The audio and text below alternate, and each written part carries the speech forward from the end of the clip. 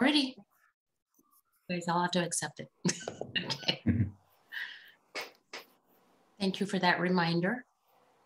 I'm going to mute myself now because I'm fighting my little dog who wants to keep chatting at me. Hi, Shodi.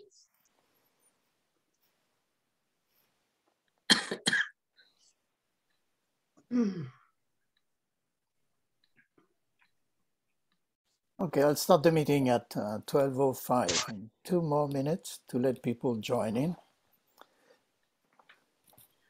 Lois, you made it back. I know you were on super early.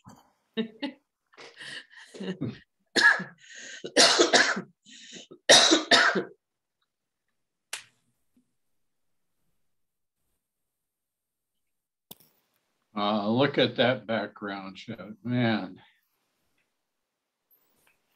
Which one? Shodi's background? Shodi's, yeah. Oh, yeah. Yeah, the Gabriel Mountains, yeah.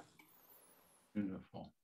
Did anybody go snowing during this, after the rains? And it's snowing. Anybody go skiing? That was the word I wanted to make. Did anybody go skiing? I went in the snow, but when I was in France, I visited France. One of my daughter lives near the Mont Blanc, so we went in the snow. I didn't ski, but it was beautiful. Wow, I'll bet. I'll bet. How long were you over there, JP? 3 weeks. Uh-huh. Yeah, it was really a wonderful time. But you know, traveling is not easy. All the tests you have to go through and the urgency of those tests, you know, going back to the US, it gives you only 24 hours to get tested. And if you don't have it with the right date, they won't let you board the plane. Yeah. So it was a challenge. But apart from that, the trip, of course, was wonderful. Right. Okay, I think it's time, 12:05. So I'm going to start the meeting. I called the January 13, 2022 meeting of the Rotary Club of San Marino to order. This month is a month where we joined on Zoom, unfortunately, given the situation, but that's the reasonable thing to do. Just a little reminder for everybody, the meeting starts at 12, but we opened the Zoom a little earlier. So 11:30 was announced. It's because we need to sync up and coordinate between the different actors on the Zoom. So, but if you want to join at 12 noon, it's fine too. Yes. So that's the plan. If you have any questions about the Zoom and how to operate the Zoom, you know, we'll be happy to chat about that. But it looks like it worked for all of you. So crossing my finger, let's keep going on. Please stand and join me in reciting the 4-way test of the things we think, say, and do in Rotary. I'm going to share this. You all have to unmute yourself now. Right. So the 4-way test of the things we think, say, or do. First, Is it the truth? Second, Is it fair and concern? Third, will it build goodwill and better friendships? And fourth, will it be beneficial to all concerned? Thank you. Now we are going to please keep standing for the Pledge of Allegiance and inspirational words from Gilda. Oh my goodness. Like you texted me and you said I'm doing it. And yes. Can I defer to Mike? Sure. Mike, would you do the honor? I did not put it together. Mike Dreby? Why don't we just do it? I pledge allegiance. All right. Yeah. I pledge allegiance to the flag of the United States of America and to the republic for which it stands, one nation, under God, indivisible, with liberty and justice for all. Does anybody want to offer invocation? Yeah, I can go ahead and Thank you, do JP. some invocation. God, we are again in a situation where we have to limit our activities, stop meeting with our friends and families, and stop traveling. So please give us the patience to go through that period. Give us the will and the wisdom to help those in need. There are people in need in hospitals, people in need in families, and it's a difficult time, but we believe that with your help, we'll go through that. Hopefully, the next month will look better, and we'll be looking forward to a better beginning of the year. Amen. Amen. Amen. Amen. Okay, so at this point, we would like an introduction of guests, but we already started that. We are welcoming, Gilda, do you want to welcome our friends from the city? Yes, if you want to unshare your screen. Yes. Please, thank There we go. you. Okay, I thank you for taking care of the invocation, JP. So I want to thank all of our guests that are here today, and I will start with Molly. Molly, if you could introduce your guest, please. Thank you, Hilda. My guest today is Carly Portis. Carly comes to us from the Virtual Service Center, where they focus on virtual receptionists and assistants. So we're glad to have you with us today, Carly. Welcome, Thank Carly. you for having me. Thank you. Okay, and then Dr. Marcella, if you want to introduce your fellow city officials and guests here today. I'd be delighted. We are happy to be here to support our new mayor and hear the state of the city and answer any questions that she wants to kick over to us. To that end, as you know, I'm your city manager. We have our finance director, Paul Chung, here. We have our interim community development director, Alex Hamilton, here. We have our community engagement manager, Nicole Quadras, here. We have our community services director, Kathy Johnson, here. And we have our two chiefs here, Chief Rueda from the fire department and Chief Encontro from the police department. And someone just joined. Michael just joined. And there is our Parks and Public Works Director, Mr. Michael Throne. So we are all here, happy to be here. And I'm very excited to be introducing them to you as my guests since I'm now a Rotarian. All right, wonderful. Pleasure to have all of you here. Thank you. Okay, and I do see James Okazaki is here with us. James is Linda's husband. Linda. Well, actually, it's just me. I forgot to change the name. Oh, okay. Anyone. All right. Thank you, Linda. Okay. We'll be thinking about your husband. Okay. I don't think I missed anybody else. I think that's it. Very good. All right. Thank you, Gilda. Thank you, Molly.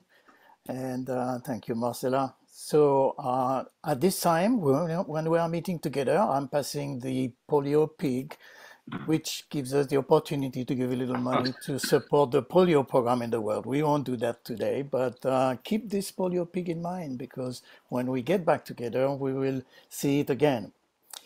Now we have a number of announcements before we start the program for today. First of all, I'm very happy to have a special announcement, which I'm going to share here. So let me share again. Okay. So this is a resolution we'd like to pass today.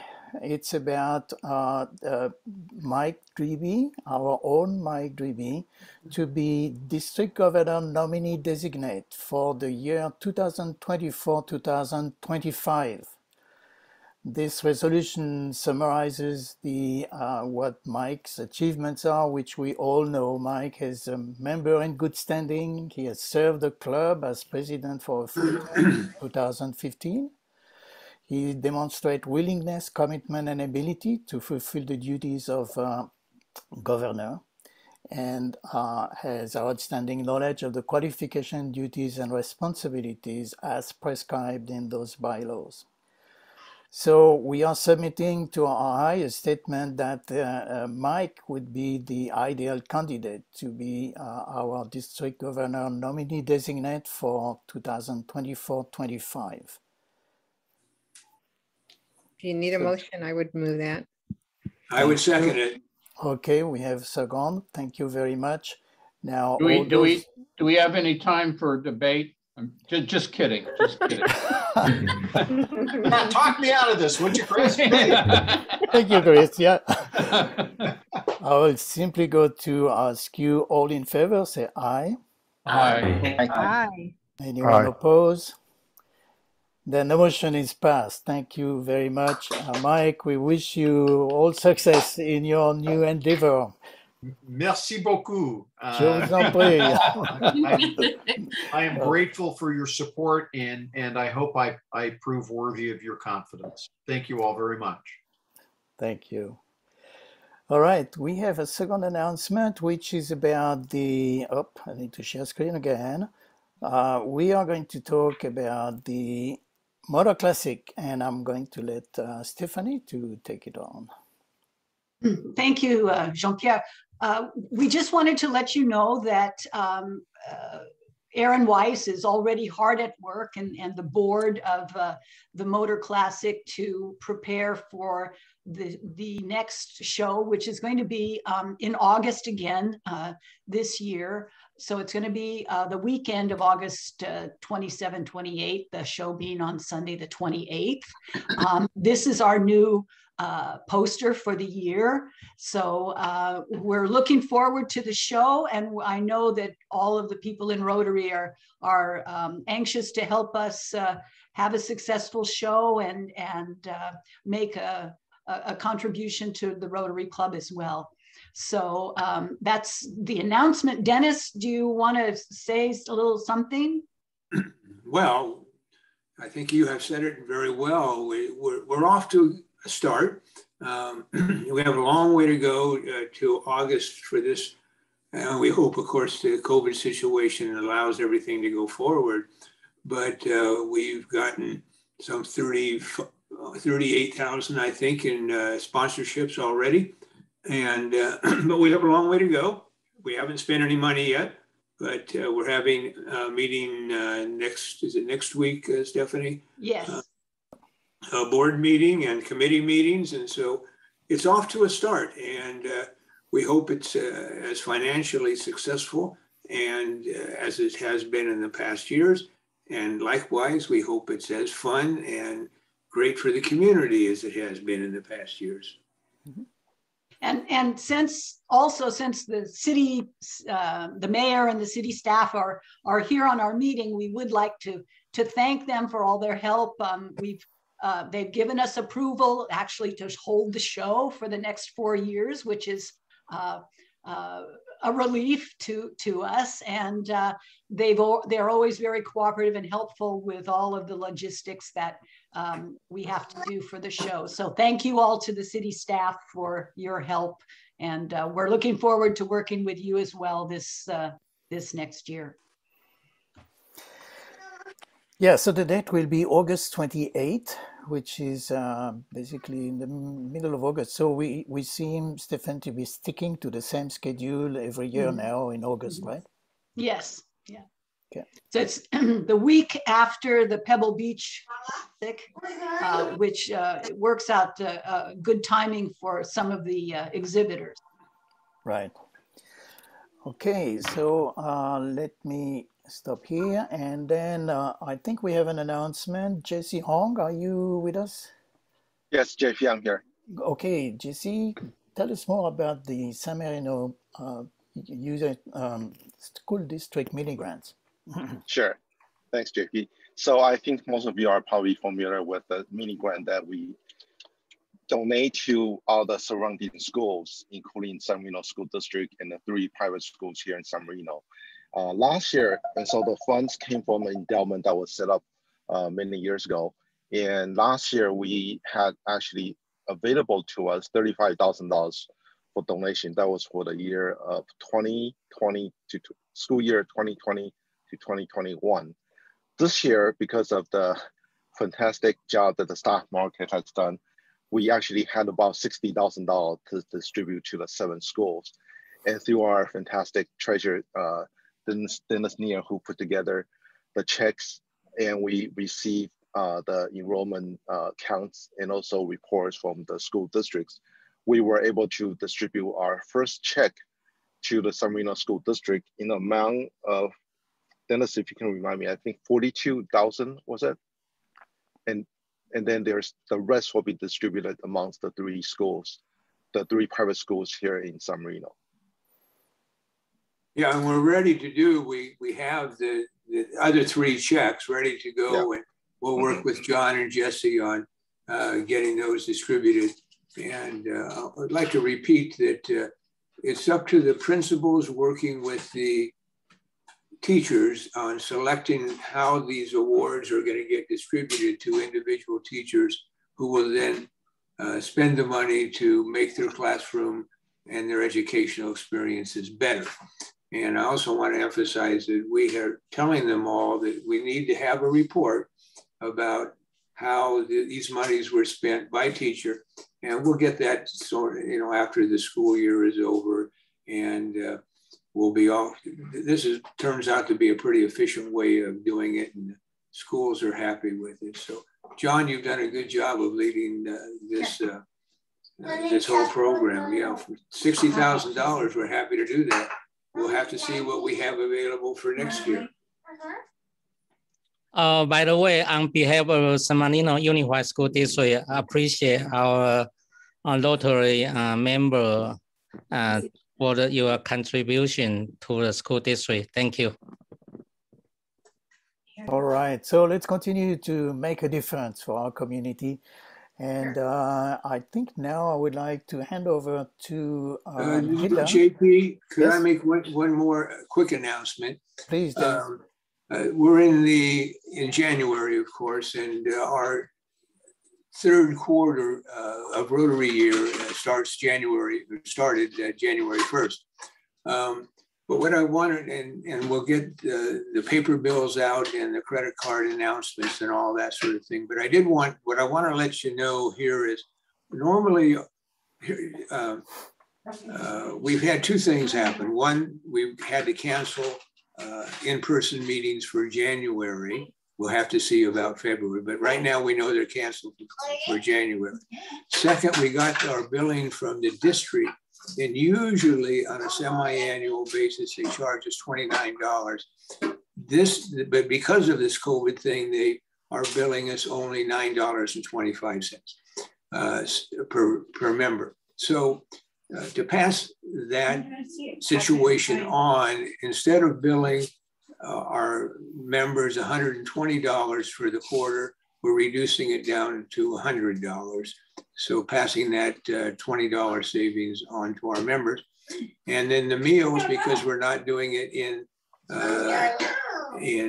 January, instead of charging $115, we'll reduce it to $85. So it's a $50 reduction in the quarterly bills. I should remind you, however, that we're doing our second half of our sustaining membership thing. So that's a $50 charge. You had that last quarter, you have it again this quarter, and then going forward, we don't have that anymore. So I guess my point is that I want you to know that the dues, billings are being reduced, and we're trying to be as fair as we can. So kind of expect that when you get your quarterly bills. Thank you. Thank you, Dennis, for these details. Good news. Now I'd like to hand over to Gilda. You have an announcement about forthcoming activities. Thank you, JP. So a couple of things. First of all, with the city here today with us, I want to thank the city for helping us with the takedown of the little Christmas house. I wasn't able to be there on January 8th, but I heard John Encontro and our mayor, Susan Jakubowski, I hope I pronounced that correctly, were there. So I want to thank you for all of your efforts. The other members from the city that were there. The entire Rotary doesn't know all the details behind the little Christmas house. We're going to put something together, but I also want to thank Dennis, Joseph Chang, Peter Corzo, and Tony Galaviz. Some of those people are not here today, but we put it up in December and we took it down at January 8th. And the Christmas house is getting stored with the city at Lacey Park. So I just want to thank the city for coming through on that project and really helping and understanding the history behind that project and keeping it alive in our community. So big round of applause for the city. Yes. Thank you. It's always good to do round of applause on a Zoom. Gets the juices flowing. And then the other thing I wanted to bring up is the off-site events that, how many of you opened my email during the holiday talking about the end of January? Okay, a few, all right. And the February event. So we had planned an offsite event on January 27th, and you didn't get much information because it was put together a few weeks ago. Anyway, that was supposed to be at the Blossom Market Hall in San Gabriel. We have postponed that. We don't have a date yet because it just depends on what's happening with our community right now with the surge. So just wait to be informed on that. The event that we were planning for February 24th, it was going to be held at Fong's office in Duarte. And that was going to be our first business networking event. So it would be Rotarians coming together and our members co-sponsoring that event. And it was to collaborate with our vocational services committee and giving our members the opportunity to share their businesses. So we may postpone that to March and do something else in February. So just stay tuned. It will just depend on this surge. And we hope that, like Mike said, it will peak and it will drop and we can get back together in person. And I hope that we can have your support and you will come out and be with us in person supporting these events. So thank you, JP. Thank you, Gilda. So just to sum up, for the rest of January, we will be on Zoom. So next week, Zoom meeting, just like we have today. The next one at the end of January 27th, the program is not known yet. It needs to be confirmed. We'll communicate what will happen on that date, but it will, whatever happens, it will be on Zoom. And finally, for February, we'll need to make a decision about February depending on the outcome of in the community around here about COVID. So we'll keep you informed as well. Either we start again being in person in February or we continue on Zoom. So wait and see. We'll communicate. Okay, I think we are okay now. Any other communication or information to be shared? That's all I had. Okay, now we are ready to start our program. And I'm very happy to be introducing our speaker for today. Our mayor, Susan Jakubowski, is really well known. She's been a mayor since December, if I look at the exact date. But Susan has been elected to the city council a long time ago in 2017. So she has a great experience of the city, and we are really happy to hear her about the status for this year. In the past 4 years on the panel, she has been the contact, the city's liaison to the San Gabriel Valley Council for Government, and also a member of the Capital Project and Construction Committee. She has represented the city on the Los Angeles County Sanitation District, which was absolutely critical in those COVID times, and was the liaison to the city's Planning Commission, Library Board of Trustees, Chamber of Commerce, and Design Review Committee. So with that whole experience that she's going to be able to share with us, all that reality of what is going to happen for the city for 2022. Suzanne, please. I understand, Gilda, you're going to show the slides, right? Yes, let me know when you're ready, Susan. Would you like me to pull them up now for you? In just a moment, please. Okay. Thank you. Thank you, Jean-Pierre, and happy 2022, Rotarians. I come to you as the third masked mayor of San Marino. But since I am alone today, I will take off my mask, but keep the reminder for all of us that we use them in public because, as we all know, and I have heard a few times already, this is truly the time of COVID. It's everywhere and we can't wait for it to leave. By the way, an interesting fact, JP had mentioned that I'm the liaison to the sanitation district. Fascinating graphs that we see each month in our meetings.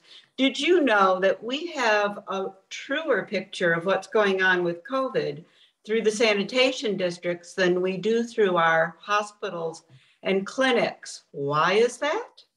All we need to do is look at the wastewater, and COVID flows through bodies. And you see usually a little bit higher number when you look at wastewater than you do when you look at the hospitalization numbers. It's quite fascinating and quite telling. I am delighted to be with you. I am beginning the 5th and final year of my service to the city of San Marino with this city council in our current composition.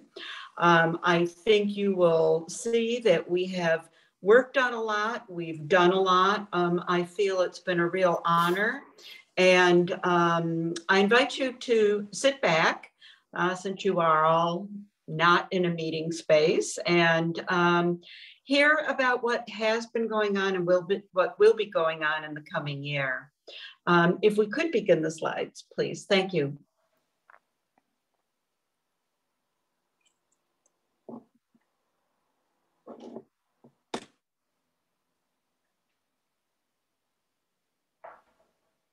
Okay, next slide, please. Great. We'll be talking a little bit about us, who the city of San Marino is, the financial health of our city, what's going on in 2021, some pretty neat things, and what we hope to accomplish in 2022, and ways that you can be involved even more than you already are, and equally important, how you can stay informed. Next slide, please. Thank you. As you can see from the picture, that's us, 3.7 square miles. I was really fascinated when I was speaking with Director Throne.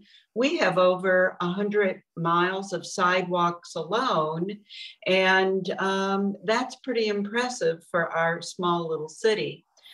You can see the number of homes. As you're all aware, the number of residents has dropped in the city over the last few years. And we have valued businesses in town. A number of them have a physical presence and others offer many services.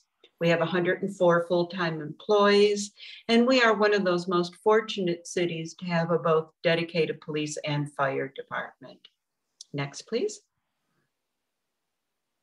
Let's talk about the financial health of our city. This current year, we have a $41 million budget, but you can see that's broken into two parts. And what I'd really like to capitalize on, and I'm very pleased about, we have a $12.5 million capital budget this year.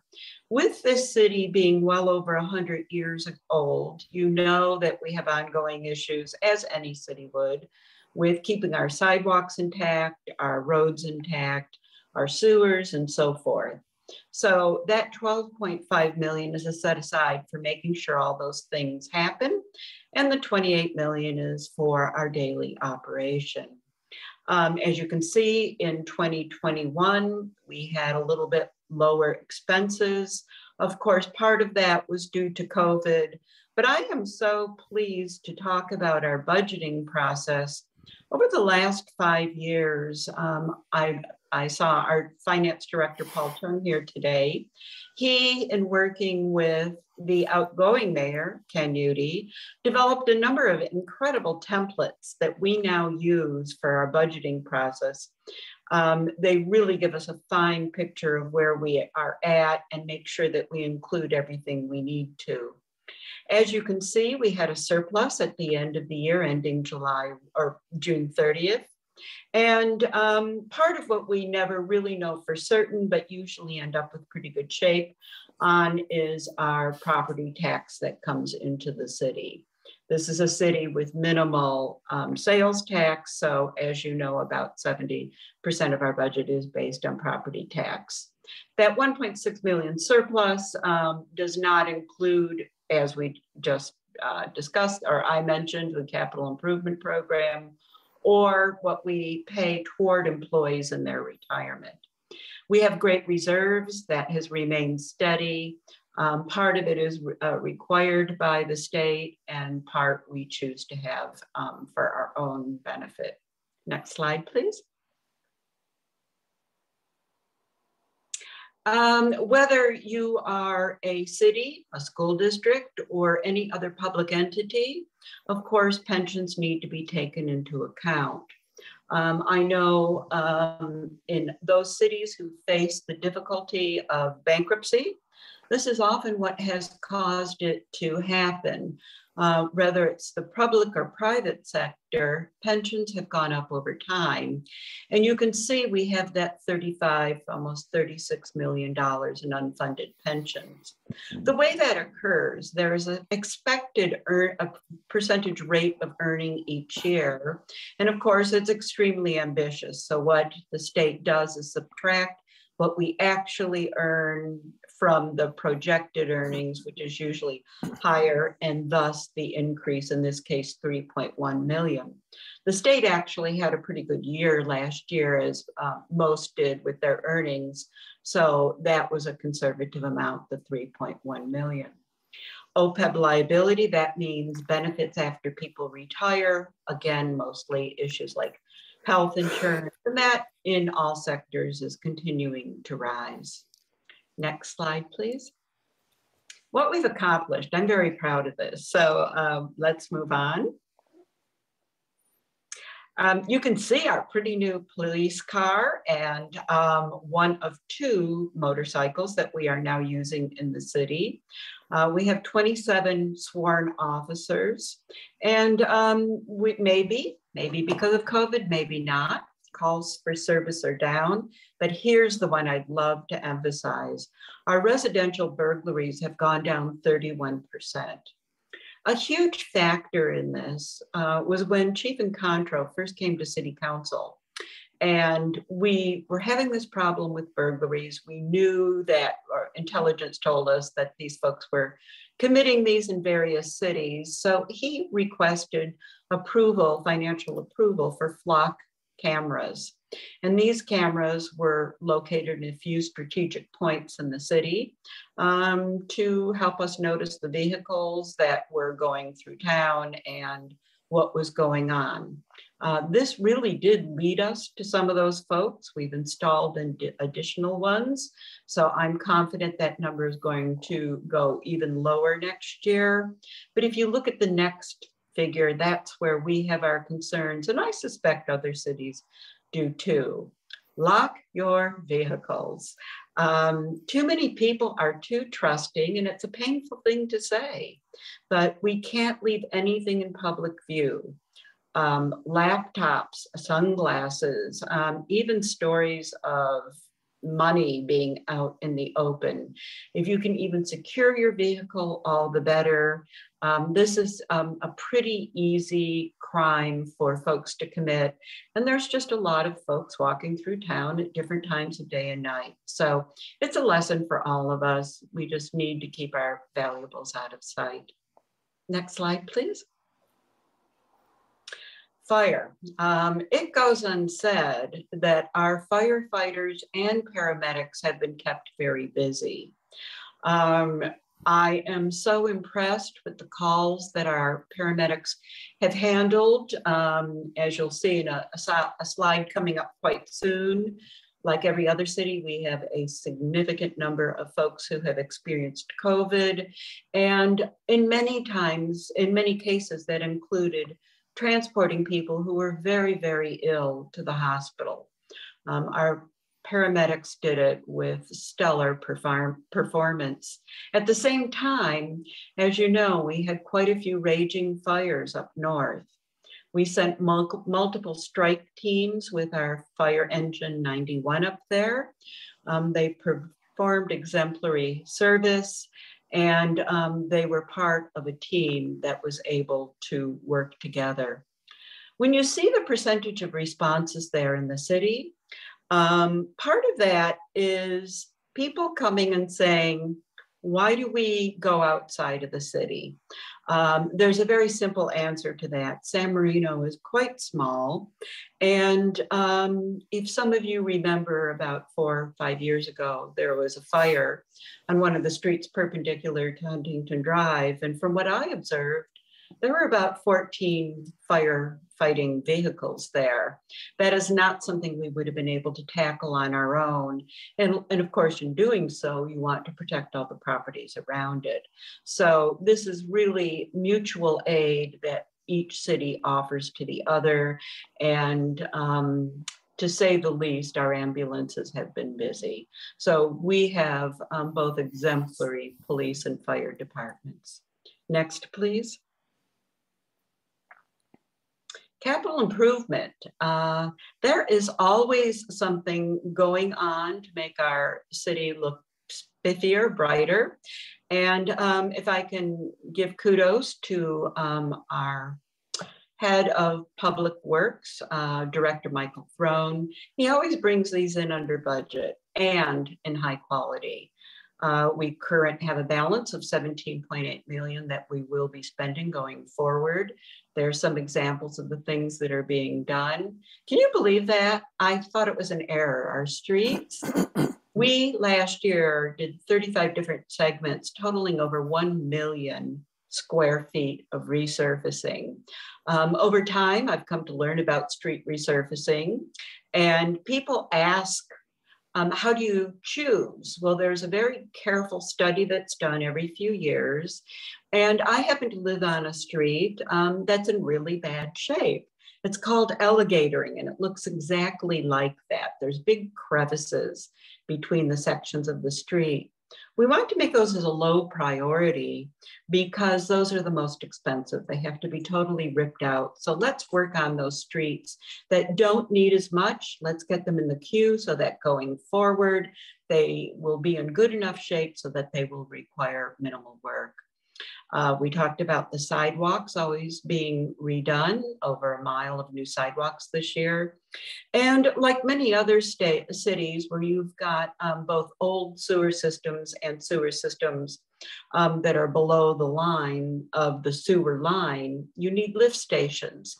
They're expensive. We're going to be spending over $700,000 this year on those lift station improvements, and probably about $7 million in the coming 5, 6, 7 years to improve that which we never see. We will also be replacing some sewage lines because they get old and they crumble if we don't get to them. So we've got a lot going on in public works. Next slide, please. Trees. We've got gorgeous trees in town. And the way we want to keep them is by keeping an ordinance that requires very careful care of them for anyone who is a resident or has a business in town. Always check with the tree ordinance, check with the counter. We have a designated urban forester who is available to discuss trees with you, and we just want to make sure that they are properly cared for and properly trimmed and pruned. It is certainly part of what makes San Marino beautiful. Next slide, please. Community service highlights. Boy, talk about a program that needed to pivot and do it well. We have a little corner over in Lacey Park as you enter from Virginia, behind the building that's there for staff to use. And it's become a fun little hangout place during these times of COVID. This is where we have seen our salute to the veterans in the city. If you haven't seen those 8-foot tall, gorgeous pieces that have been commissioned for our numerous veterans, those are there. Here's a fun Halloween event. We use these backdrops many times for photos. And I know Rotary participated in our first annual Trunk or Treat. That was awesome, getting over 3,000 participants. And I think the secret is out. So we'll probably plan on more visitors next year for Trunk or Treat. I'm going to pause here and ask if it would be your preference that I respond to questions now or if I should do them at the end. Could someone please cue me on that? I think at the end would be better, Susan, if you don't mind. Thank you so much. Then I will continue. Along with our trunk-based Trunk or Treat, we had a lot of other celebrations in town that were done from vehicles. If you've driven around, you've seen the fascinating spring egg hunt themes, the Halloween themes. It was really, really fun. And I know many families and many children enjoyed these events. And I've got a feeling we will unfortunately be doing more of this kind of programming for a while to come. Even though it's not what we want, it has been unique and it has been creative. So we're really proud of what our staff has done. Same thing with our library's e-sources. It doesn't matter if you live here. We have got some phenomenal offerings. You can read the New York Times through the library. You can read any of the books that you enjoy. There's many periodicals. We have bilingual English, Spanish, Mandarin. And even though we are open for passport business, you'll see the little asterisk on the right there. You just need to make your appointment to do so. And I am always amazed at the collection that we have. Our library is open with modified use, and we certainly have computers available also. Next slide, please. How do we do it? I'm not going to read each of these to you. I'll let you scan them. We have award-winning, literally, employees in what they accomplish and what we do. Just as a start, let's pull Chief Mario Rueda, Service Above Self. We thank Rotary for honoring one of our best. We've got many best. If you see, there's 104 full-time employees. We recently had our holiday gathering on a rainy day when we could still be together. And we met at the San Marino Center, and we, council members, served the employees lunch. And I walked around the tables and spoke with employees, some of whom I really hadn't had reason to talk with. And I asked them about their satisfaction with their jobs. And I was absolutely delighted but shocked to hear how happy people are in working here. And when I asked them why, I was told things like my peer group's great fun, I have a great boss, I like the things that we're involved in. Every employee is so valued in the city, and I'm just so proud. Next slide, please. So let's talk about this coming year and what we'd like to accomplish.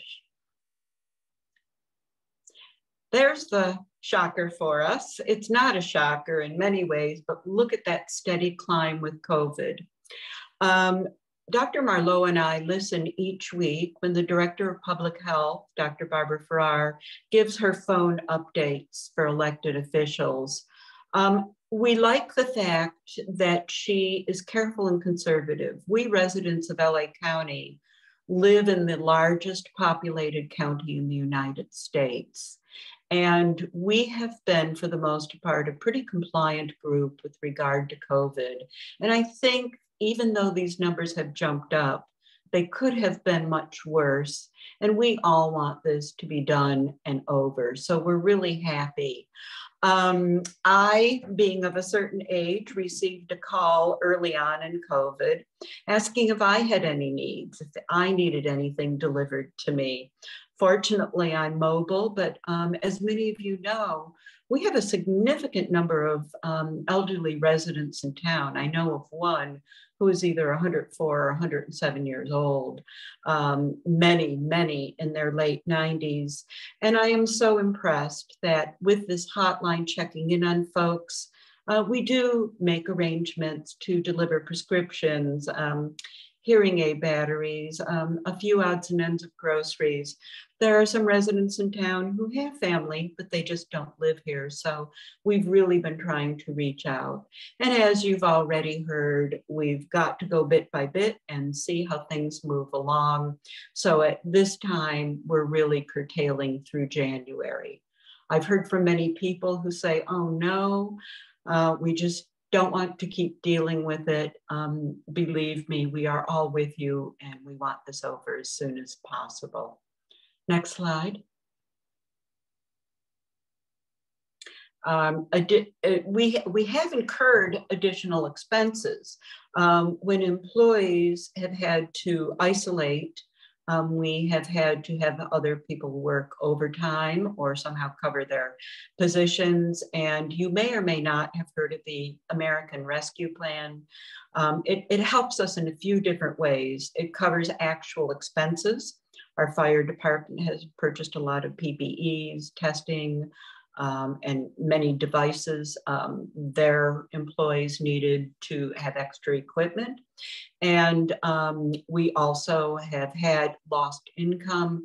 These are the kinds of things that are covered under the American Rescue Plan. So we are fortunate that we don't have to absorb this total hit on our own. And we are thankful for this money coming to the city. Go at any time to the LA County website that you see there for vaccination information. There are many theories out there. We know that we are at the point where we've had the option, and hopefully many of us have done it, to have our vaccination, our second and our booster. We will not be surprised if we are asked to do that again. So stay informed, and there's a site for you to do so. Next page.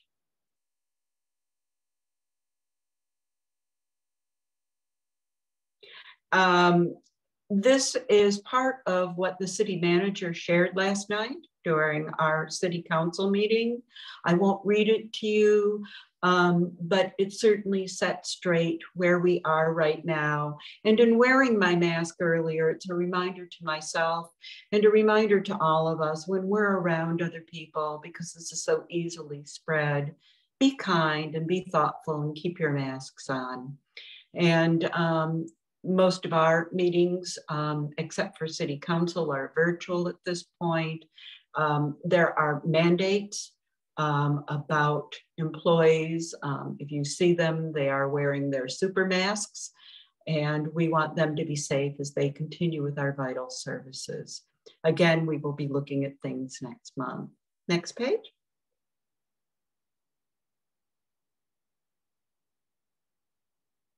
Residential neighborhoods. I've received a lot of questions about this. Many of you may know that SB 9 and SB 35 passed in, effective January 1 of 2022. In San Marino specifically, this is an area of great concern. As you know, since its inception, San Marino has been a community of single-family homes. The law now requires that lots can be split vertically as long as you have 1,200 square feet per lot, and that is 1,200, not 12,000. Additionally, 2 units can be built on each of those structures, and it does not go through the traditional processes of San Marino, which include either the design review process or the planning commission.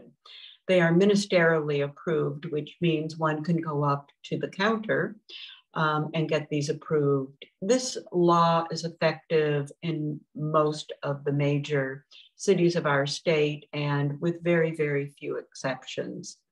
SB 35 requires us to develop objective design standards Your city council addressed those in December, and it's setting the standard of what those new division and new property structures will look like going forward. Next slide, please. At the same time, San Marino residents have stated that this is not the preference they want. They don't want the state determining local zoning. And we're hearing this from many, many other communities, regardless of what they do want. And the city council adopted a resolution in December to support what is listed there, the Brand Huang Mendoza Tripartisan Land Use Initiative. And basically what that is an attempt to do is get an initiative on the ballot in November that would change the state requirement that these changes occur.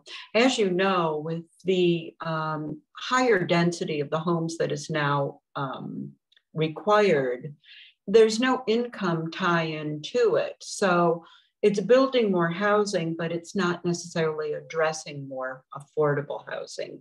San Marino has addressed some of this in what their resolution included recently. And we've got one other major issue that many of us are concerned about. We all know that there is a water shortage. And aside from the impact with sewers and streets and the like, we have been informed by the Metropolitan Water District that this year we're in okay shape with our reserves, but next year we may be facing some rationing even inside of our homes. If you want more information on these changes, there's a website at the bottom of that page for you to go to. Next page, please. Here's one that's very important to me. The Diversity, Equity, and Inclusion Task Force. We need to come together more fully as a community. We need to appreciate and enjoy one another. It is no secret that there have been incidents in town where there has not been kindness displayed. Some of this has increased during the time of COVID, people laying blame. I ran on the campaign theme, "We Are One San Marino." And I believe it now more than ever before. And as a result, we are looking for interested individuals to make a short-term commitment. Business, residents, if you have an interest in seeing a more inclusive, more communicative community, please consider joining this short-term work group. We have got a great facilitator who's going to be leading us through that process. And Vice Mayor Talt and I will be facilitating this group. Please consider applying to be part of this and giving your vision and your voice to what we might look like going forward. Next slide. The Alternative Mobile Crisis Response Team, you saw those COVID numbers earlier. They have taken a toll on us as a society. We see it with young people, we see it with teens, we see it with adults. It is increasing thoughts of suicide, it's increasing substance abuse. We're seeing more domestic violence. We're seeing more child abuse, and nobody is to blame. This is the result of being isolated from healthy environments. And the Board of Supervisors directed the Department of Mental Health to develop an outreach program to try to address this issue. Through Dr. Marlowe and the San Gabriel Valley Council of Governments, which I am a liaison to, we are excited to be working in a partnership with South Pasadena and Arcadia to assist for our residents of all age resources to help them get through these times. This would not involve the police, and it would be done through a mobile van in a private setting where there would be a licensed clinician making an assessment to see how that person can be helped. Is there an immediate need?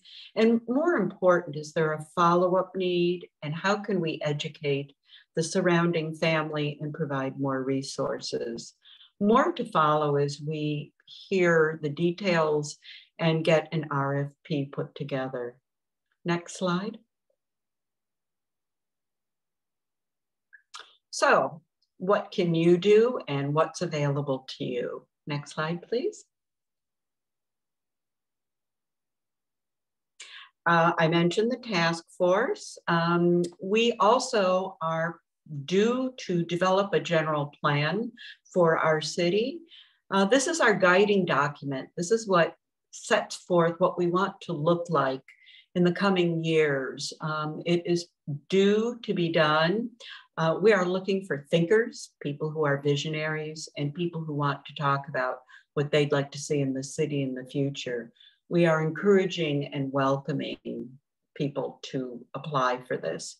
We always have commissions and board opportunities. And over on the right side there, we are always hearing from genuinely concerned citizens and people who work in the community about things that just don't look right. I know sometimes when I go out on my morning walk, there may be sprinklers that have been broken. Here's a way to report anything you might see. Code violations. No one wants to be woken up on a Sunday morning with chainsaws. That's not in line with our operating hours. So you can go to the city website and report anything that you'd like to see a follow-up on, and it will get done. We keep track of all of those. And it's an important part that a way that we can all contribute. Next. On the right, I consider that to be one of the most valuable tools and it is my goal as mayor to increase subscriptions by 10% during this coming year. Every Thursday, the city manager has a weekly update. It includes, of course, unfortunately, everything we need to know about COVID at the moment, what we shouldn't be doing, and so forth. And it gives an update of many of our departments. It gives an update of what's available to you as a consumer, things you can be involved in, things you can pick up and grab, things you can participate in Lacey Park. It really is a compendium of everything that's going on, programs available online. I encourage everyone to sign up for it. And you see there the website where you can do that. Again, I can't stress how important this is. It's really everything you need to know about San Marino. Next page, please. New laws. I've been getting a lot of questions about SB 1383. That has to do with our organic waste. And for those of you who receive services from Athens, you either have recently received a bill or you will be receiving a bill with an update in it. We are now required to take all of our organic waste and add it for San Marino only, because I know there's different programs in different cities. But since many of us do have green waste from our lawn clippings, please have a little collection bin in your kitchen and put everything in there that would be considered organic. Banana peels, bread that you may have in your fridge. Interestingly, even cardboard boxes from food, coffee grounds. There is a large number of items that you can put in there and just put that out with your greens. And that is now state law. In time, there will be actual checking to see if those things are being properly put into the recycling. And I'd also like to comment about Athens services. People have said San Marino a few years ago eliminated separate bins for our recycling, our cans, our bottles, and the like. And they said, come on, nobody's really separating all that stuff by hand. And I can attest, having made a visit to one of the Athens recycling centers, it truly does occur. There are systems of conveyor belts where plastics are plucked, glass is pulled out, wood. I've seen bicycles, tricycles, things that are being pulled off this line. And there is a huge drop off where the trucks leave all the organic waste, most of which is lawn clippings, of course. There's another section for large bulky items, mattresses and the like. In speaking with Director Throne, we are told that when it is safe, Athens will again be offering this visit. I can't encourage you enough, if you receive services through Athens, to go and take this visit. It will just leave you awestruck. New state law requires that we don't put on our sprinklers if it has rained within 48 hours. The reason for this is obvious, and we can all do our part, but it is now the law. Next slide, please. And we have made a multi-year effort to have San Marino's wonderful businesses enjoy greater patronizing. We started a campaign, and right there are two of your Shop Local bingo winners.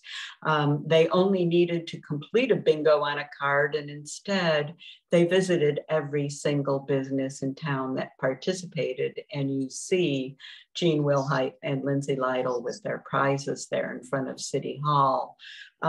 We know how tough it is today to have a storefront business. We ask everyone to patronize San Marino businesses, as I know you do whenever we have city council meetings that require meals. We always purchase in town, and any of our special gifts we purchase here also. So we know that we've got many great business owners and many businesses in town that we want to support. Thank you. Next slide.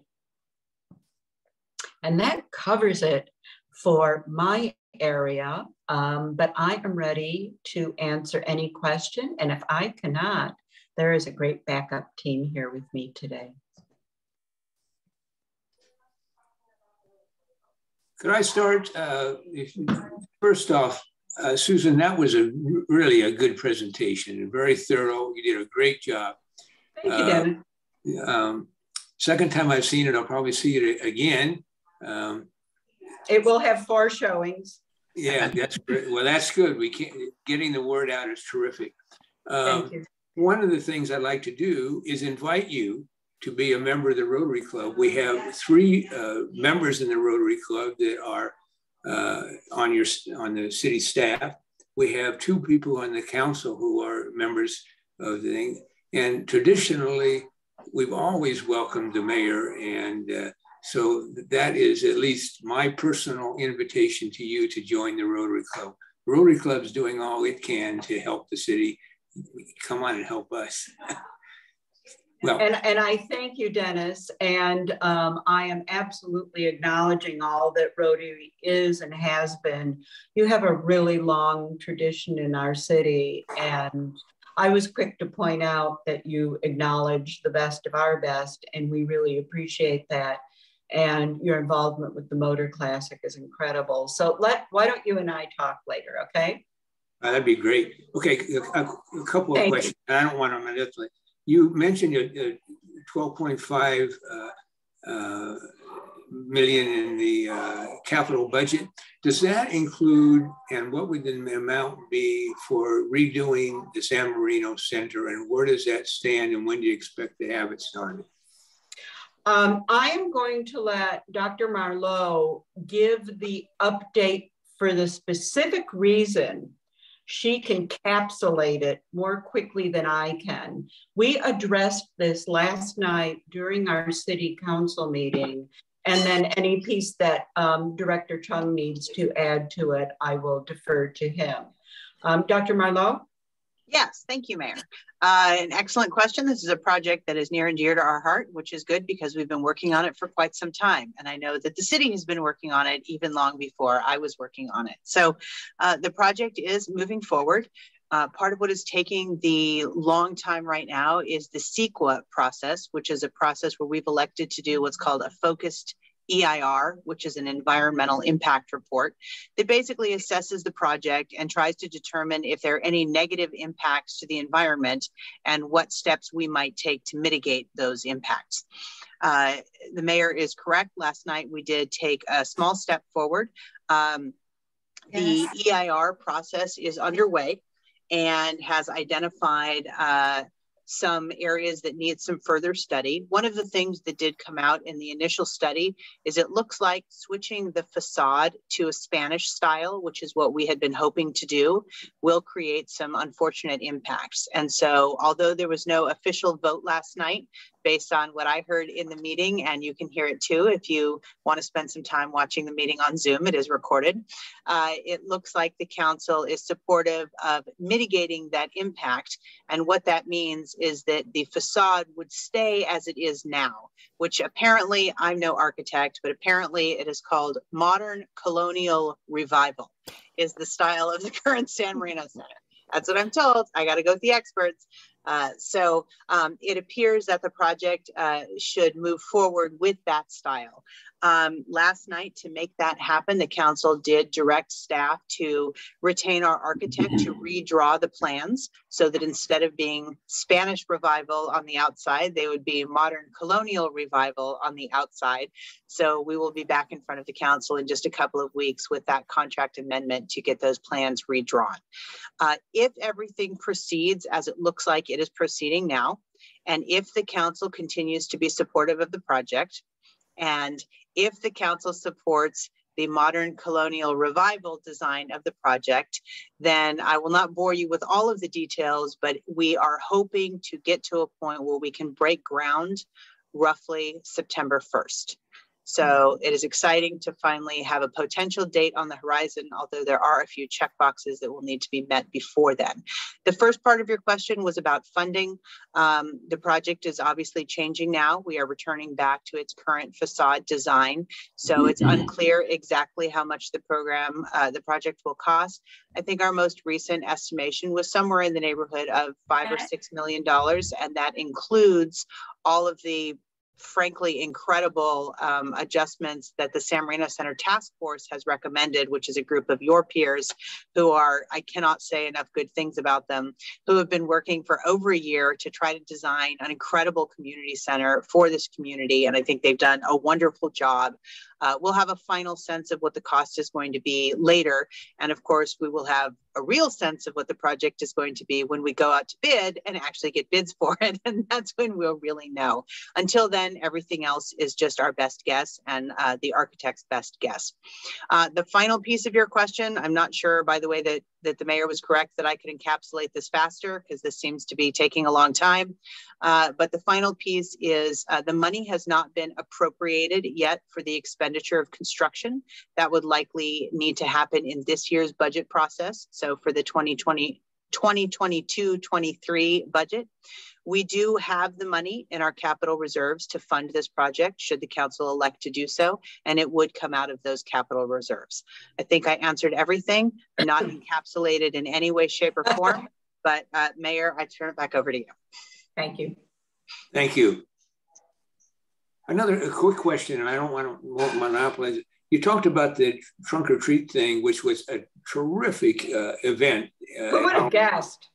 Yeah, but you know, the city was prepared for maybe 500 or 600 people, and there were, like you said, maybe 2,000 or 3,000.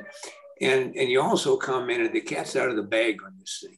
This could just multiply by a factor of 2 or 3 next time, and I think the city, number one, needs to be. But what I'm wondering is, we used to charge, you know, like the Easter egg hunt or some of these other things, a small amount, and especially for out of town folks to attend. It was always reasonable, but it helped maybe control the crowds, maybe, but it also helped defray some of the expenses. And I was wondering if you've given any thought to having a fee for next year's trunk or treat. Dennis, you're talking just like a council member. I got thrown off the council. We've already talked about some type of control because yes, this has the potential of just being enormous. And we envision something not unlike the 4th of July because the scope of it will be so large. We will certainly need better lighting. We will need a lot of intentional setup. So it was a pleasant surprise, but going forward, you are spot on. It will require a lot more planning, but what that will look like, that will come from our community services department with input from public safety. But thank you, Dennis. Well, thank you. It looks like you're addressing it. One more quick question. You talked a lot about COVID, and I've appeared before the council a couple of times saying that this idea of the police only not quite 50% of them being vaccinated, I'd like to know the status of that and what we're going to do, and whether we're going to, if they're not vaccinated, are they going to be out of the employment of the city? What's the story? I just think this is bad news. Since we are in process on that issue right now, I'm again going to defer to Dr. Marlowe because she will have the specific language we need to use to share with you. And it's not being evasive, it's just that with the legal process. Dr. Marlowe? Yes, thank you, Mayor. I think I will be a little bit quicker on this one because I've been asked this question a lot. I'm practiced. We are currently in the meet and confer process with our Police Officers Association. And as most of the community knows from Mitch's excellent articles in the Tribune, we are currently at the impasse stage of that process, which means that the association and the city were unable to come to an agreement. There are 2 steps that the Police Officers Association elected to engage in. The first was arbitration, and the second is fact-finding. Both are available to them should they wish to use it, and they have elected to use both. We have now completed the arbitration process, and that is an advisory arbitration, which is to say that the opinion is advisory on the council. They are not bound by it should they not want to be bound by it. As it turns out, at last night's council meeting, the city council did adopt the arbitrator's report. We finished that process, we got the report, and the arbitrator did support the city's position, which is that the city does indeed have a right to institute this vaccine mandate should we choose to. So the council adopted that. That was great news for our policy, and we appreciate the support, but it's kind of a non-issue in the event timeline because we still are going to fact-finding with the Police Officers Association. That report too is advisory on the council. The council will have the ability to accept it, reject it, or modify it once it's done. That process is slated for mid-February, and we would expect to be in front of the council with a final decision, probably either at their March 9th meeting or their March 25th meeting. Thank you. Thank you. Any other question? We have a few more minutes for questions. Yes, Susan. Yes. This is Isaac. Thanks, congratulations Isaac. First. Thank you. I know that the presentation is awesome, and just plugged in, we will have City Club's meeting next week, next Tuesday night, and we're looking forward for a similar presentation. And I think that is helpful to the citizens in the community. And thank you for sharing, and Dr. Marlowe is also sharing the status of the San Marino Center, which is very relevant to City Club. Just by the way that this year I am the president of the City Club, so I will be more involved with all the activities. In the meantime, we also have City Talk, which is an additional online interchange with our communities. That's going to happen tonight at 7 o'clock. And that is another vehicle to communicate with the city. And we will feature Paul Chung to talk a little more detail on the city budget. So any of you that are interested in signing up, you can go to sanmarinocityclub.org, sign up for the City Talk, as well as the next week's meeting that can be signed up on the website also. With that, I'd like to add about your last presentation about the business supporting our local business. Do you have any update on the wayfinding sign and how is it going right now? Thank you for that question, and thank you for your current presidency. I feel the pain, disappointment, discomfort of both Rotary and City Club and not being able to meet live. And I thank you for your patience in these Zoom times.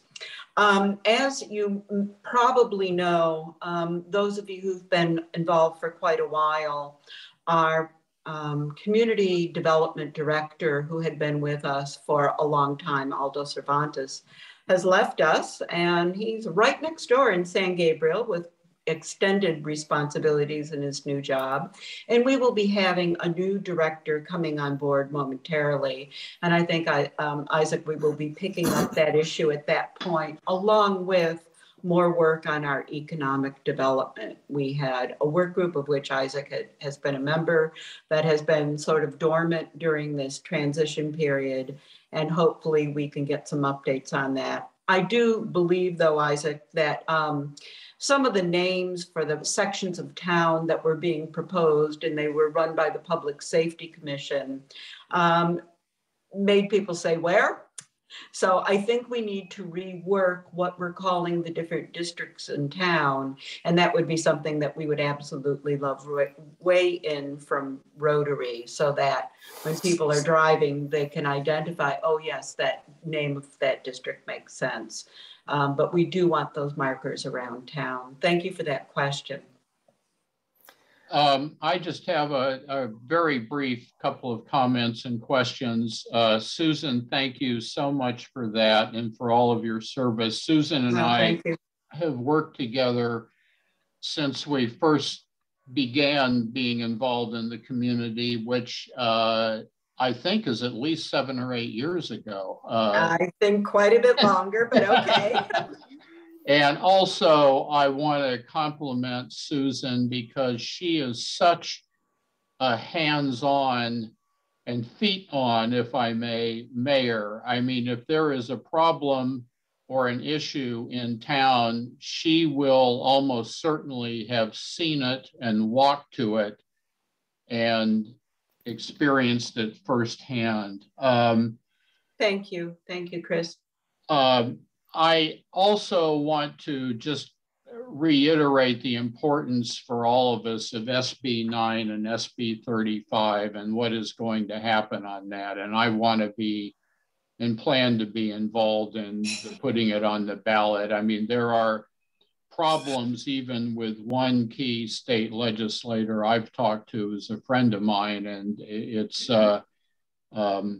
even people whom you think would be opposed are not necessarily opposed in Sacramento. And it's a very dangerous precedent. It's a real case of be careful what they wish for, because once Sacramento starts determining local zoning, you know, Katie bar the door. Finally, kind of a rhetorical question really, which is, I won't even phrase it as a question, but I know that you're doing this, but make sure that as good as our capital budget situation is, make sure you're looking at every opportunity to get money out of the bills that may be passed in Washington or have been passed. There's a lot of money out there despite what's happening to the BBB plan now. And then finally, just a real specific question on the increase, the one category in which crime has increased, larceny, and I guess particularly in cars. To what extent are those forced entries, smash and grab type situations, as opposed to people just opening the doors and taking what's inside? That's a really good question, Chris. And first off, thanks for your other comments. And I will separate, I have to be very careful, as you would well know, as a political person making a statement about bills or laws that have been enacted versus the personal Susan and what I feel about going forward. So I appreciate you sharing your thoughts. With that, I'm going to turn that over to Chief Incontro to answer that question. Thank you very much, Mayor. And the answer to the question is it's slightly more of the cars are left unlocked. And larcenies also do include problems we've had with theft of gardening equipment and also package theft. Those larcenies, for the most part, are very preventable.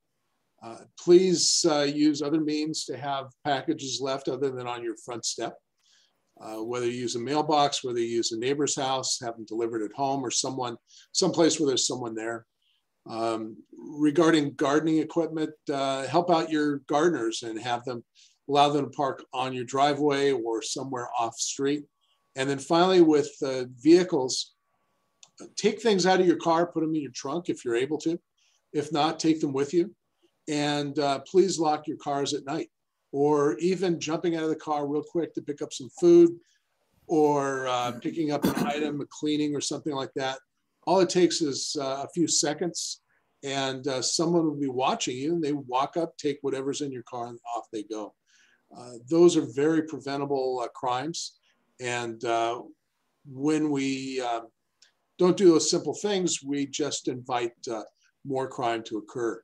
But we put out messaging, and we really do appreciate you working with us, and look forward to working on that problem in the future.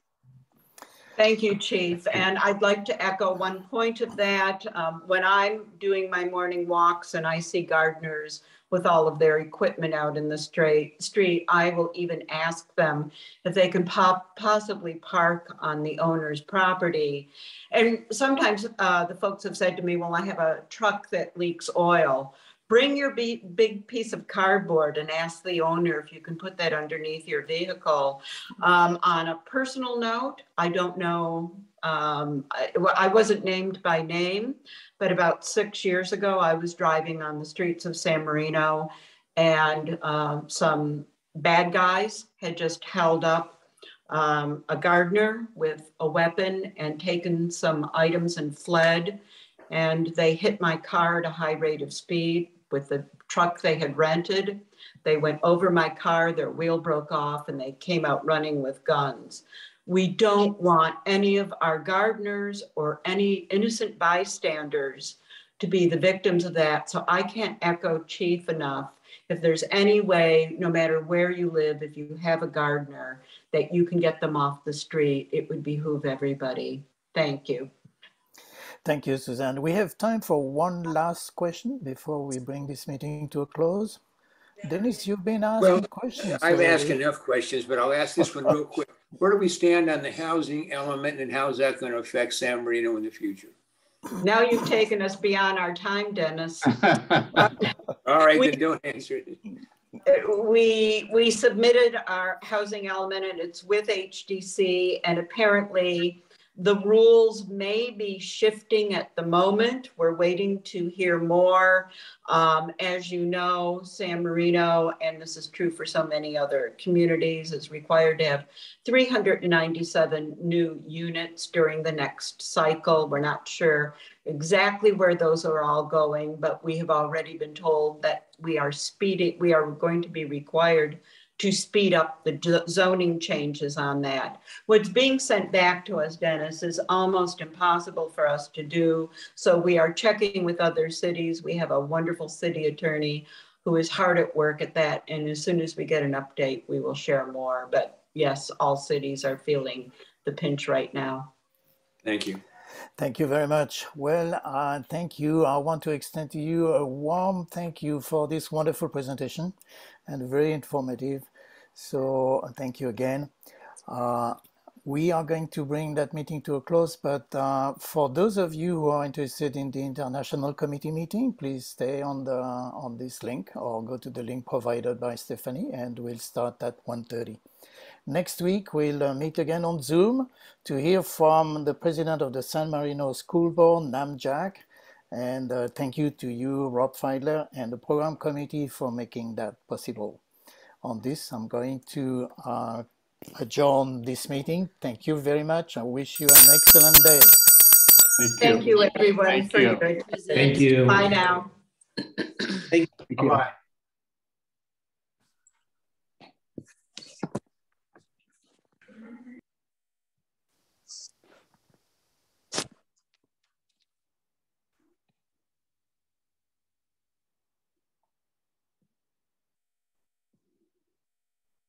I thought we were meeting on this Zoom for international. I guess not, huh? We are, but Oh. I'm not sure who all the members are. So I'm gonna stop recording. Okay.